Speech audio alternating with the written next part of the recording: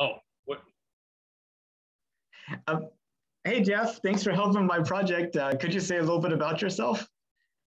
Hi, Jeff Sims, based in Minnesota, Minneapolis, Minnesota. I think when Nathan approached me about this, it struck a chord with me because I was born in 1965. So one of my very first memories, when you think back to things you can remember, was gathering. I was 4.5 years old in July of '69. So when it's a little fuzzy and gray, but I remember everybody huddled around my grandma's black and white TV and watching Neil Armstrong on the moon. So that's when you sent the invite out to talk about your memories and stuff. I'm like, oh, one of my very first memories is watching Neil Armstrong on the moon. So I thought it'd be a fun thing to get in and talk about. So.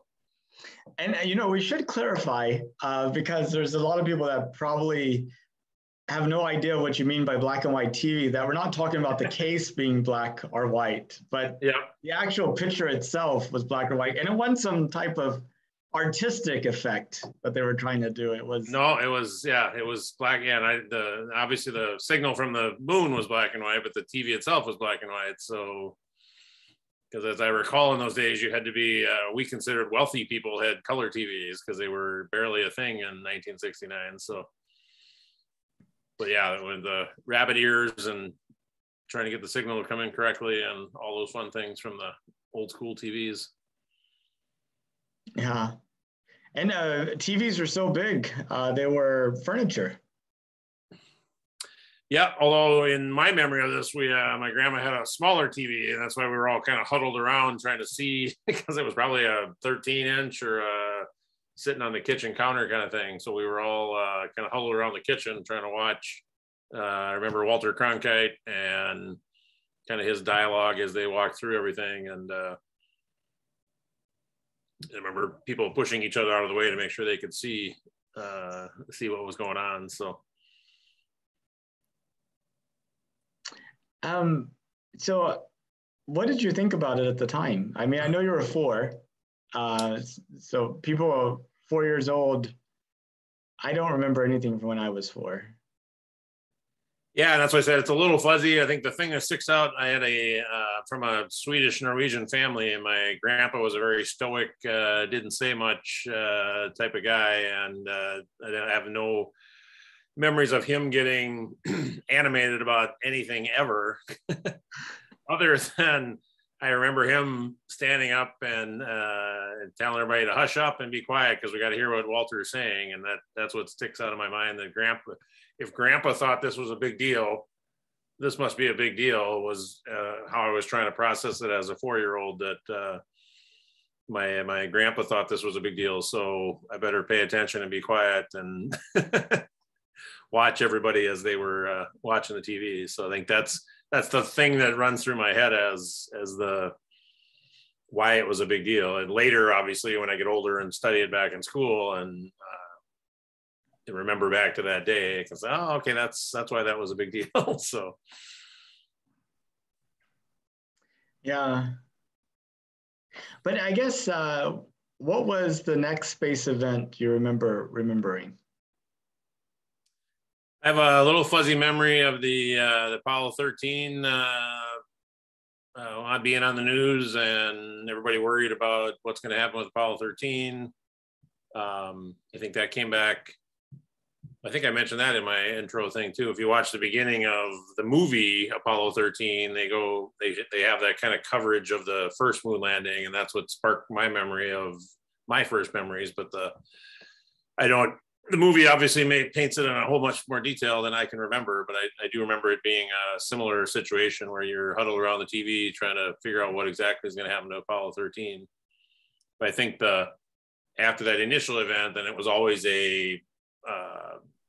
an event to go watch a launch, any of the launches after that from Cape Canaveral. So I know that was always a big event. And then when the space shuttle started, I know it was always, having kind of grown up in that time, it was always a big event to try to stop what you were doing to make sure you could try to watch the space shuttle launches. And those seemed so much, with the shuttle on there, they just seemed like such a different event than the rocket itself. So it just felt like it was bigger because here's this, you could get your head around, hey, there's a plane on there, and having ridden on a plane, you're like, this is crazy that they're launching what looked like a plane into space. And I always remember those, just kind of the making it a point to, if I could get to watch any of the launches, and it always had just amazed it. And then years later, I actually went to, it was probably an 8th grade trip. We went to tour Cape Canaveral, and you can actually see the building that where they put everything together. I don't know the actual name of it, but where they house it before overnight before they launch it. That giant building, and I believe the tour they talked about it at the time being the biggest square foot building ever built at the time or something, and from a square footage standpoint. And until you stand next to, or as close as you can get to it on the little NASA tour or Cape Canaveral tour there, you get to see it off in the distance, and it's like, holy smokes, you get a sense of how big the rocket is, and the little what's the machine that carries it over to the launch pad, and with the big tracks on it, looks like a giant tractor, or a giant machine the giant bulldozer, there you go, to run it over to the launch pad. So that's just, everything's so much bigger when you see it in person than kind of the sense you get from TV. So that was another memory of kind of making it more real, to the point of now, as I got older, or as the shuttle launches and all that, you could say, hey, I was there. I never saw it launch live, but I was able to say I had been where all that was happening later when I saw it on TV. So, excuse me. So what do you think about the fact we stopped going? I was kind of disappointed myself, because I'm a huge fan. I don't know if it's that generation or growing up. We had my senior year of high school, we had our guest speaker came in, and George Nelson, I think his name, was an astronaut, had graduated from my high school. So he came back. That would have been 1984. So we were still in the middle of shuttle launches, and so he'd been on a shuttle mission, and always admired those guys and the bravery that they show to you're putting your life on the line to get on there. But when he kind of talked about expanding man's knowledge and the whole vision of Kennedy in terms of, we don't do things that are easy, we do things that are hard. And I gravitate towards that sentiment, and I think we've lost a little bit of that in the modern world. And so I love that energy, or that vision of, just because something's hard, let's not say we can't do it, let's go do it. And just that any of those people involved in the whole program that put their lives on the line, and guys that actually gave up their life for that pursuit of knowledge and science and all the different, and I don't think we have an understanding of how many ripple effect things in everyday society came out of all the different things we've learned from the space program. And I think it's people talk about it costing too much money, but if you look at it compared to the overall budget of the United States, I looked once upon a time, it's a minuscule amount of money compared to the overall budget of the US. So I don't think the money thing holds any water from my mind, and the benefits we get from a dreaming. And if we see all the billionaire space race that's going on today, that all those guys are from my generation. And if I had the money they had, I would probably be doing the same thing in terms of, I want to go to space. And I'd be, when it gets to anywhere near regular humans can afford to go, I'll be the first one to sign up. I think. So I think I'm rambling now, but I just think so your original question was, I was disappointed that we stopped going. I think a lot of the satellite stuff and the Hubble telescope, and so I think there's still activity there, but I just think there's something emotional about it when there's humans involved and they're going up there, the space station. Well, how much a gap was there between the space station and when, like, the the shuttle program ended. We had a 10, 15 so year gap in there somewhere, but yeah, there was a decent chunk of time where there was no humans going up. well, humans are still going up, just on Soyuz rockets. Oh, okay. Yeah, so it didn't quite make the news here as much when it's a Soyuz rocket, but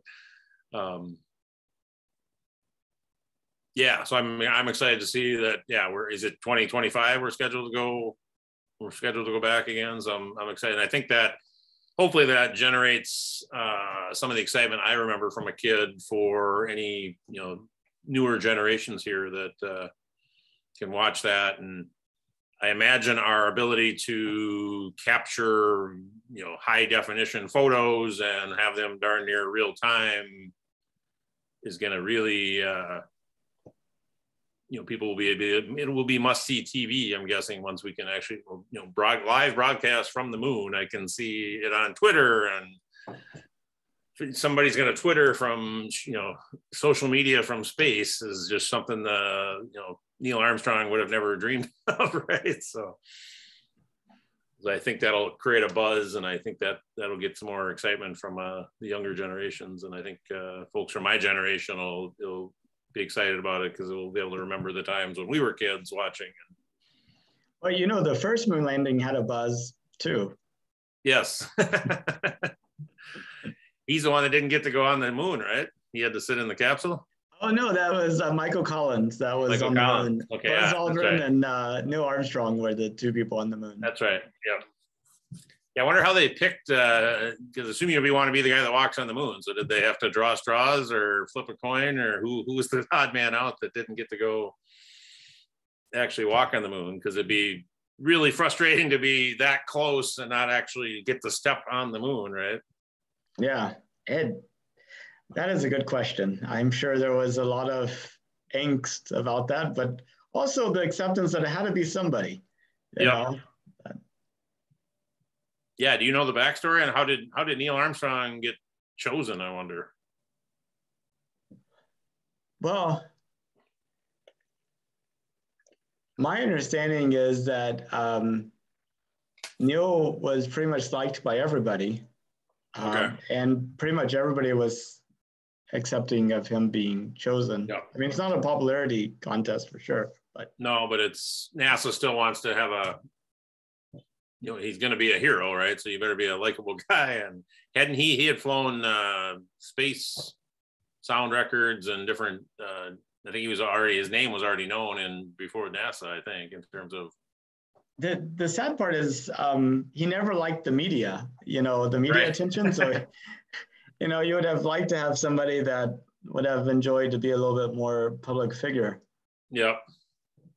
Well, yeah, I think of that in the modern day now with all the talk shows and the different things that you would be expected to do, or whoever goes in 2025 will probably have to come back and do the late night TV circuit and the daytime TV shows and all that kind of stuff to talk about their mission and all that. So that'll be a requirement of the new age astronaut, I'm guessing. But you mentioned about us going back to the moon in 2025 with Artemis. How did you find out about that? From you. Oh, really? Yeah. But you're like a space fan. You follow SpaceX and, not to the level that you do. So I think it was just talking with you at work probably was spark. Yeah, you mentioned it, and then I went and kind of Googled it and got some more info, but hadn't followed it as closely. More on because I watched this summer. I watched the when Jeff Bezos went, and what's his name from England, Virgin Atlantic guy.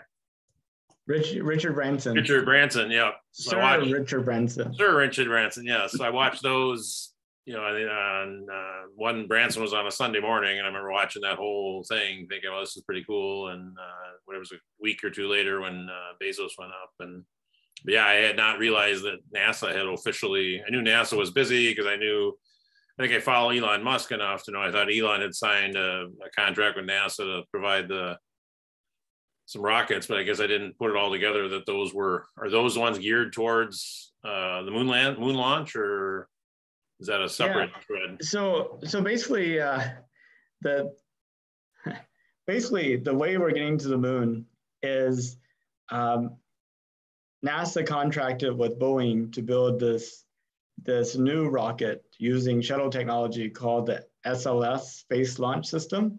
Okay. And contracted out with Lockheed Martin to create a capsule for it that could carry that would carry 4 astronauts.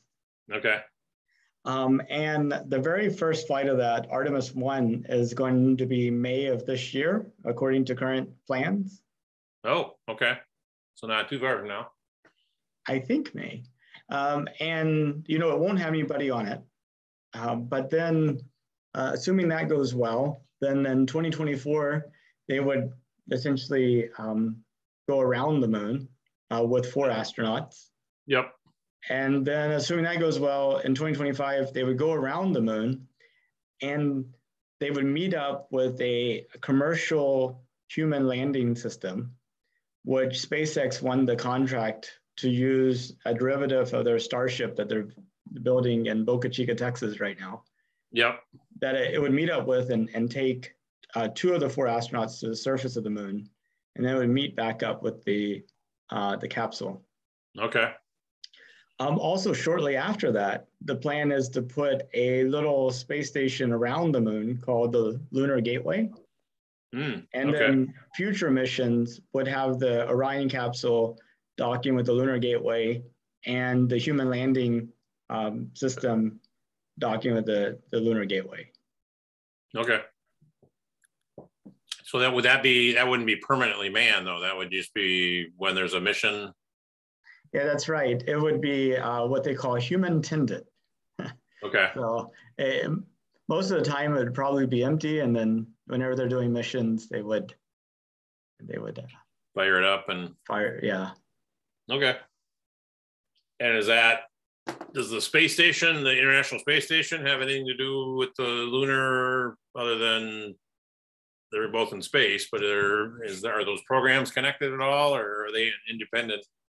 I mean, I think I would say that they're independent, though I would say that people who are familiar with the International Space Station and all those systems already kind of have some experience that's relevant to Artemis and the Lunar Gateway and all that.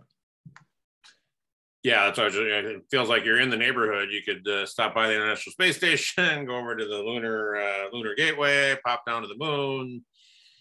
You can't really, though, because the International Space Station is in a different plane than the moon. Okay. And it's really easy to change your altitude in a plane. It's really difficult to change which plane you're in. Right, right. And in fact, what I've understand from my very limited study of physics is that it actually requires less energy to land and relaunch to change your plane than it does to shift like that. Okay, because it's probably a straight line or more of a straight up type of thing, or. Well, you know, you're kind of in this orbit that's circling around the Earth in a different plane. The moon's in an orbit, and the International Space Station's in a different. Okay, I gotcha. Yeah, and different cycles. There's not an exact circle, right? There's a certain apogee. Is that the right word that they're using to stay in the same spot, or? Well, I mean, you know, so the moon orbits the Earth. I'm not exactly sure what plane it's in, but I think it's close to, you know, just like 4 or 5 degrees. Yep. Whereas the International Space Station is orbiting like something like 30 degrees. Okay. So, you know, not only would you have to go out further, but you'd also have to transition to a different orbital plane. Yeah. Okay. But what do you think about us going back to the moon? I'm excited. Like I said, I'll be sitting by my TV watching on when the things are getting ramped up, and like I said, I hope it's hope it gets more, if not more hype than the stuff this summer did with where they're kind of just touching the edge of space. Because I think the fact that it's the moon and everybody can see the moon with your naked eye, and I guess that's what always fascinated me, is you can look up and kind of see the different, the Sea of Tranquility or the different spots on the moon, and you're like, wow, somebody was standing on that. It has a different tangibleness to it, if that's a word, to see the moon and somebody's there. I think when these other ones where they just go up and kind of touch the edge of space, as cool as that would be, it's harder to get your head around that, because it's like you can't see it. You can't see where the edge of space is, but you can see the moon. And so there's a tangible thing to get your head around, saying, oh, that's where we're going, or there's an actual physical destination. So I think that'll get more hype and more excitement than some of this other on the edge of space stuff is. So I'll be excited. Yeah, I'll be excited to see that, because I think it'll bring back a lot of memories from when I was a kid and watching the different Apollo missions. And but some people are wondering, why are we spending so much to send a couple of astronauts to the moon when we have XYZ problem, and why aren't we taking care of that? I was just wondering, how do you sort of engage in those types of discussions? I think I touched on it earlier. I think my own personal opinion is a lot of these issues we have aren't money related, and I think we've thrown a lot of money at a lot of problems, and the problems don't get fixed. So the core issue isn't necessarily around money. And like I said, I think the advantages we get on technology and dreaming about things we can't do, and just kind of getting people excited about science, I think are well worth the we invest money in all sorts of endeavors as a government, and to me, this is one that has much more ramifications than society-wise than just 4 people going to the moon. I think there's so much we can learn, and so much that it's, in my opinion, well worth it, because it's such a minor on the overall budget that we spend. It's a minor. If we took the money from NASA and tried to throw it at some other problem, I don't think it's fixing whatever other problem you want to fix. So I don't see that as to me, it's not an issue. And maybe that's an element from, that's the era I grew up in. So I'm in favor of it, but I think it's money well spent, money well invested into the future scientists and all the other offshoots of science that get a benefit from that. I think are well worth it. Just kind of to gauge public awareness for a couple of questions. What percentage of the federal budget do you think NASA's budget is? Oh, I looked it up once. It's some 0.001% of something, I think, is my guess. Yeah, it's a little less than 0.5%. Less than 0.5%. Okay. Yep. Yeah, and that's why I'm like, compared to all the other things we spend money on, it's just it's a rounding error of if you think about your bill at the restaurant, 0.5% is nothing when you're putting a tip on the bill. So it's just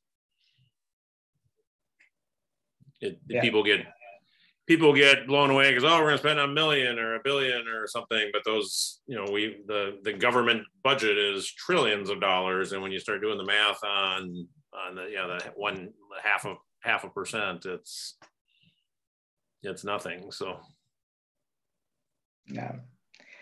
So if it was safe and affordable, would you take a trip to space? Absolutely. Yep. Affordable would be the key in terms of, that's what I said earlier on if we got anywhere near something that a regular average Joe could afford, I'd be right there in line trying to sign up. So how far would you go? Would you go to the moon? Would you immigrate to Mars? I'd probably start with the moon. Mars feels like it's like a 6 month. It's a 6 month one-way trip, right? So Yeah, I think it's about 4 months one way. Oh, is But it then you 4 have months? to Okay. stay there for like a year and a half to wait for the planets to To realign line to come up. back. Yeah. So it's a 2 to 3 year commitment, right? That's the one that would scare me the most, I guess, at this point, with still having a young one at home here. To have a 3 year gap when not seeing the family, that would be a tough one to swallow. The adventure part of me would go in a heartbeat, but the miss the family part would be a tough one. That's why I'd be content with a week trip to the moon. Would be enough to blow my mind, I think. So, although coming, I don't know if I would qualify, because when I think about skydiving, that scares the heck out of me, skydiving. But I think here you're in a suit and you're buckled in, and there's all kinds of safety things, where skydiving, you're jumping out of a moving plane. Have you been skydiving? When I was younger, I had visions that I got a buddy that went, and he said it'll blow your mind and it'll be the best experience you ever had. It probably would, but as I've gotten older, I don't know if I got more scared of heights or just more fearful in general, or as we get older, I don't know if we get more fearful or more cautious, but at this point, I would shy away from it. Maybe as I get older, kids are completely out of the house and I'm done working, it might be something I would reconsider, but at this point, I'm scared. I understand. Well, Jeff, I know we talked about a lot of things, but was there anything that you wanted to talk about that we didn't touch on? Do you know what the long term is? So 2025 is the target goal. Is there there was Apollo 11, 12, 13, 14. Is there a plan to keep going then once we go, or is that locked down like once a year, twice a year? Is there any kind of schedule that you're aware of, or has that been determined yet? Or no, they've definitely published a notional schedule of what they envision. Essentially yearly missions, lasting longer, having more extensive surface operations. That's kind of, the plan right now. Okay.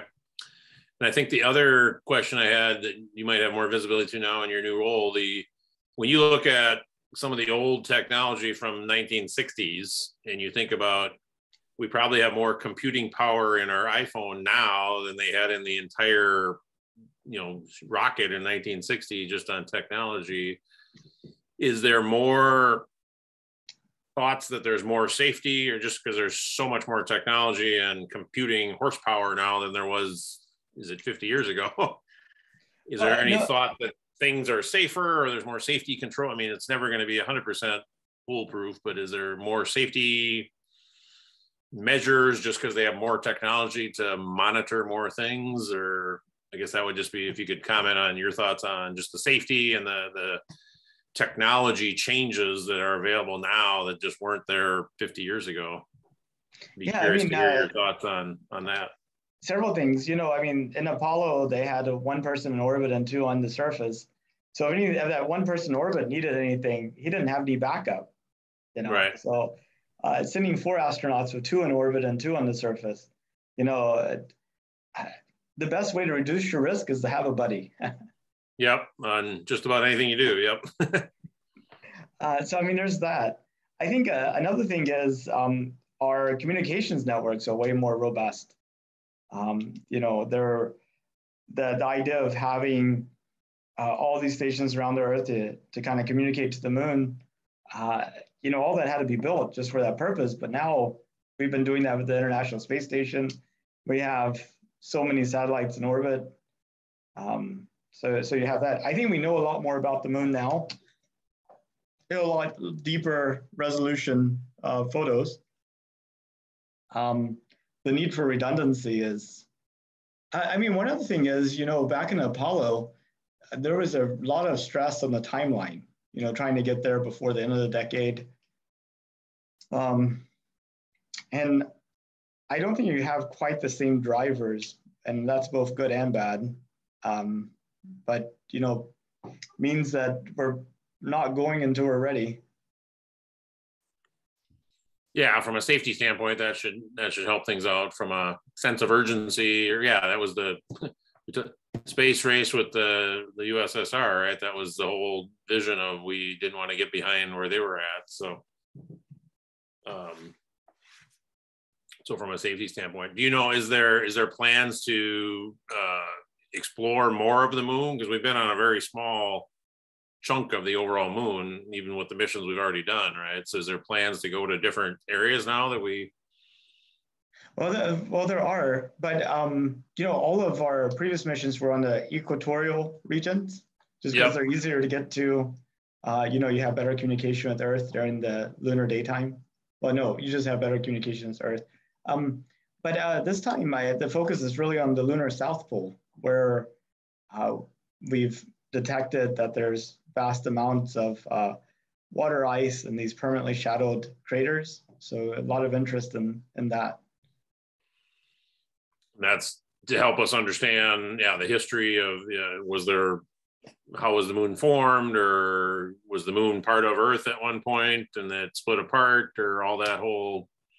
Well, I think that water is being viewed as a resource. In terms of you'll need water for your astronauts. You can use electrolysis to turn into hydrogen, oxygen. You can breathe the oxygen.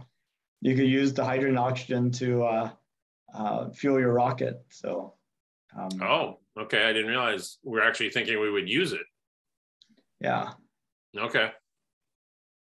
Interesting. That way you could make trips to the moon cheaper because you don't have to carry your fuel to come back.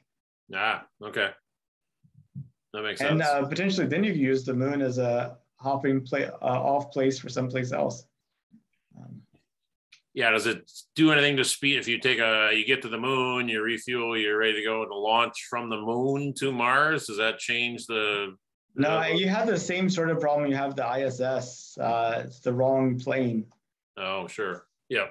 But that water potentially could could be launched to fuel depots in Earth orbit, and maybe require a lot less energy to launch them from the moon.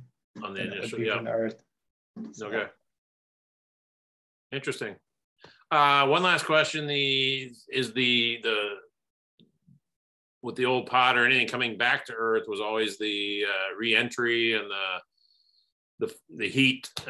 Is the new module going to be roughly the same design in terms of coming back through the atmosphere in terms of heat shield and all that type of, or have they gotten? Is there any new ideas or designs around trying to make that easier?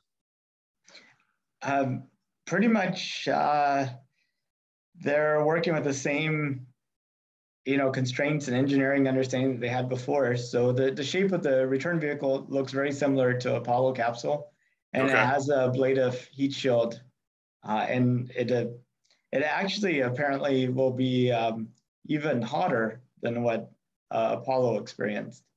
Okay. So.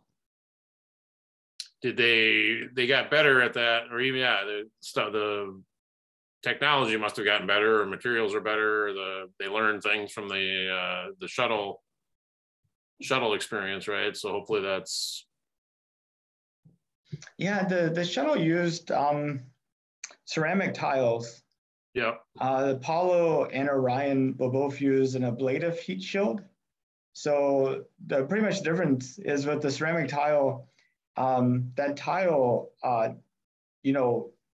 protects you from the heat by just being a great heat insulator.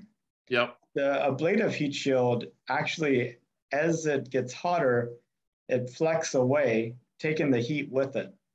Okay.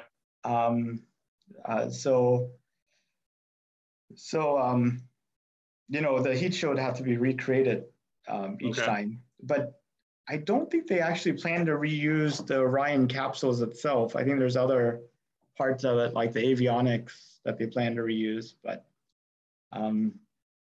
it's kind of interesting.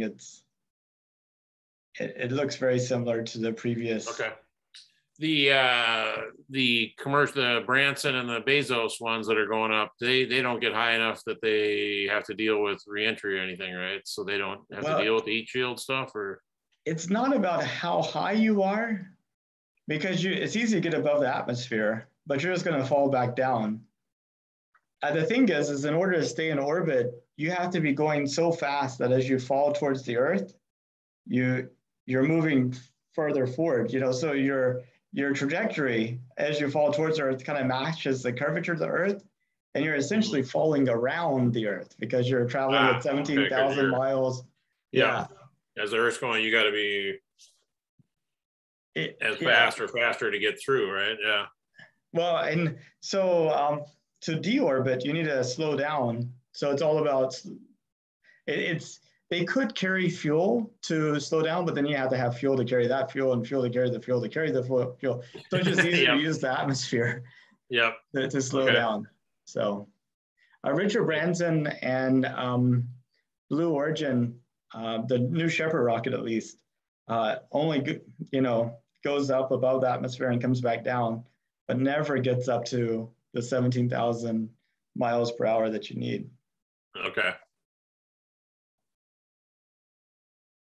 Yeah, sounds good. Well, Jeff, thank you so much for participating in my project. Yeah, no problem. It was exciting.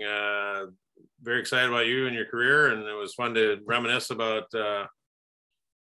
my memories of the space program, and I'm very excited about the next couple of years, and definitely we'll keep in touch here as we start hearing more news.